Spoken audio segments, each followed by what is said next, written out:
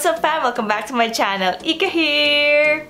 So nakikita niyo yung background ko. We're very pink today. Even my cap is pink. The background is pink. Meron nga bang connection yung color na to sa topic natin today? Syempre wala. And I wanna welcome you here in The Designer Life with Ika. Gumawa ako ng video that differentiates similar courses with Multimedia Arts, and that would be Fine Arts, Marketing, Advertising. Minsan meron ding Information Technology, IT, and also Com Arts. But as you can see, the title down below, it's more on differentiating Multimedia Arts, Fine Arts, and Marketing. I'm gonna ask you about 4 questions para maisip nyo kung ano ba talaga yung course na gusto nyo. Just to help you guys answer the question, what's the right course that you should take for college? And for the first question, ang gusto kong itanong sa inyo, what is the career path that you want to pursue? Ano nga ba yung i-imagine yung career? Ano yung job description? Ano yung type? And so I'm going to lay down different job titles for each course. So for Multimedia Arts, ano nga ba yung possible jobs na makukuha nyo kapag nakagraduate na kayo? Do you see yourself as a photographer, editor, graphic designer, motion graphic artist, animator, videographer, director, or are these the job titles you want to pursue? Nakikita nyo ba yung sarili nyo na ito yung ginagawa nyo? So if yes, then go for Multimedia Arts. In case you want to be a painter, an art director, illustrationist, cartoonist, you're more into traditional art, drawing, calligraphy, and you see yourself opening your own museum, your own gallery, your paintings are on the walls, and then pwede nilang bilhin yun. Is this the career path you want? Then, go with Fine Arts. If hindi pa rin, try natin isa pa. Gusto mo ba maging advertising manager? You wanna be a content strategist, content creator, public relations officer? You wanna be a social media manager or a market analyst? Gusto mo yung in-analyze mo yung numbers sa social media, sa product management? Then, go with marketing or advertising. So that first question was for those people na concrete na kung ano yung gusto nila. Alam na nila yung career path na gusto nila, yung job position, job title na gusto nila. But what if you don't know? You're still unsure of what you want to be.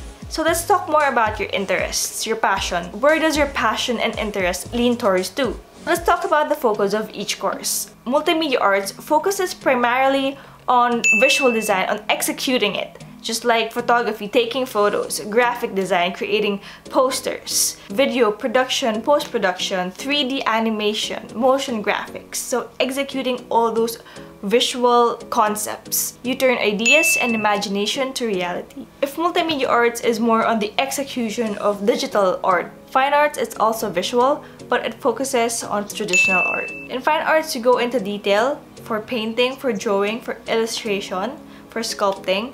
So let's say in painting, you would discuss oil, acrylic, watercolor.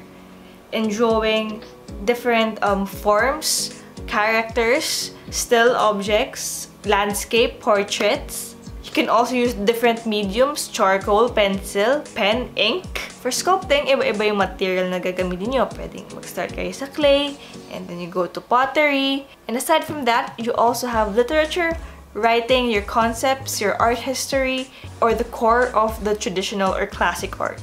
Now, the focus of marketing is promotion. It's more on media planning, consumer behavior, how to buy and sell products.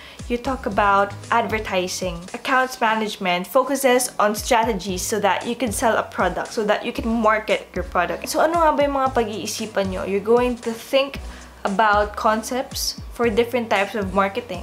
Guerrilla marketing, social media marketing, yung mga sa TikTok, FB, IG, LinkedIn, Twitter. You also have your email marketing, the newsletters, the content na gagawin doon, how it's going to be effective for people who subscribe, customers who subscribe to your newsletter. You also have product marketing if you really want to focus on buy and sell, yung products, yung 4Ps. You have digital marketing, SEO marketing, yung mga websites, yung search engines nyo, kung paano magiging top yung isang website, isang product. And so if you're more into that, into the brainstorming type of person, into the thinking rather than the execution, then go for marketing. If you want your core skill or specialization to be on the visual design, being a jack of all trades also on different digital art forms, go for Multimedia Arts. If you want your specialization or core skill to be off the traditional art, then go for Fine Arts. And if you want it to be strategic thinking, then go for marketing. Now that you know the focus, let's take a deeper dive on each of the courses and have a sneak peek of the subjects of what is offered for each course. Ang tagal ng college, guys, and you don't want to drag yourself all the way up until graduation na ginagawa nyo lang to kasi wala lang. Ito yung napili yung course. So let's dive deeper if this is really what you want to learn for the rest of your college life. As we said earlier, the focus of Multimedia Arts is visual design. So yun yung focus niya, yung execution part. But of course, you have your fundamentals. And so there's a little bit of fine arts, my traditional art. Compared to fine arts, Multimedia Arts is not really diving into the different forms of traditional art. It's really more of just at least knowing the basics of drawing, of painting, of different concepts, art concepts, so that you can apply that design mo digitally. You also have a little bit of marketing, advertising, and communications. It's quite fast-paced, really more on basic planning, a strategy, thinking of ways so that your video, your packaging design, product design is actually effective. Yung execution mo effective siya sa market or sa target audience. Most of the subjects would be on the execution of design talaga. Gagawa ka ng magazine, you're gonna take photos, you're gonna create films, you're gonna keep on editing. And so if this is what you want to learn, then go for Multimedia Arts. So now let's go to Fine Arts. Ang sabi natin kanina, ang focus niya ay, comment down below, say it out loud, it's more on traditional art. It's mostly concepts, theories about yung art history, your communication and art theories, types of art, contemporary, modern, the history of art, and how it came all about to how it is right now. You talk about art in different countries, art in the ancient times, so that you can give more or put out more creativity and sense to your art. And so if you compare fine arts with MMA, sabi natin kanina, yung Multimedia Arts, crash course lang or fundamentals lang ang kanyang traditional art. But for fine arts, of course, that is your core. And it's just a crash course for your digital design, photography, for your performing arts and theater.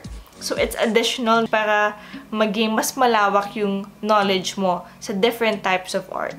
So if you want to study those things in college, then go with fine arts. And lastly, we have marketing. If Multimedia Arts and fine arts are heavy on execution, marketing naman, heavy sila on thinking, on brainstorming.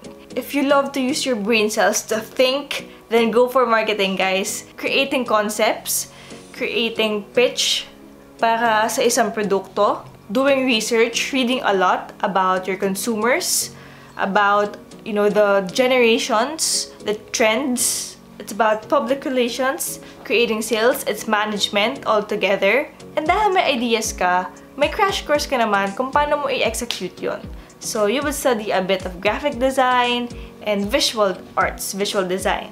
At times, you would also have to present, diba? Syempre, you have to communicate your own message. Mag-create ka ng mga pitch decks, PowerPoints, so that you can visually tell the story. So that's why you have also visual design and graphic design. So again, if you're leaning towards those things, then go for marketing. With all the things I've said for the details or the subjects that you will tackle, the topics, my question is, what are the subjects you want to prioritize and study in college? So if list down nyo with number kung saan kayo interested, kung ano yung gusto nyong matutunan, the skills you want to improve, and the skills that you want to have. Pwede nyo i-comment down dyan below. Once you've listed them down, ano yung top 3 nyo, then check kung aling column siya. Is it MMA, fine arts, or marketing? And so guys, I hope that these questions and information helped you decide on which course fits you well, which course you would take. And so keep asking yourself some questions and see to it that it will always land on the same column. Is it on the Multimedia Arts column, on the Fine Arts, or Marketing? It's all up to you. If you have any more questions, comment them down below. Leave a comment so that I can help you out. I would answer them. I would love to talk to you guys and help you out on this. And if you want to see more of my videos, subscribe to my channel. I hope this helped, and see you guys next time for the Designer Life with Ika. This has been Ika. See you guys in my next vlog.